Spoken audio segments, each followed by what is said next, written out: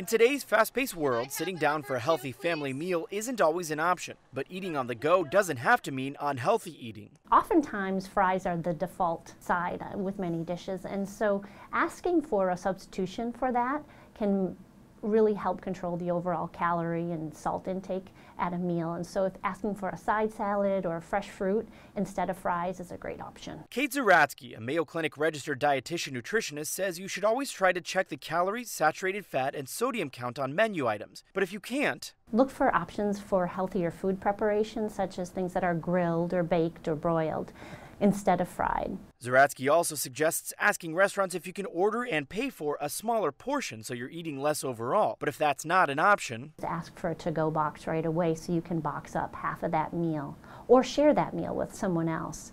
Just know going into it, you're probably going to eat a smaller portion than what's offered.